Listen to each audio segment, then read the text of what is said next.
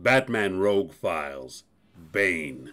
More than 3 decades ago, Bane's father received a life sentence from the Santa Priscan government for his role in a failed revolution. He fled the country, but Santa Priscan law demanded that his son take his place. The child that would become Bane was raised in the darkness inside Pena Duro prison, mostly in a pit called the Cavidad Oscuro. Bane killed dozens of inmates and engineered a jailbreak when experiments with the drug venom gave him monstrous strength. Winding up in Gotham City, Bane found a way to exhaust me by freeing all the villains from Arkham Asylum. He then crippled me by snapping my spine. Jean-Paul Valley donned my cowl for a time and beat Bane into a coma. Eventually, Bane would recover and return to a life of wickedness.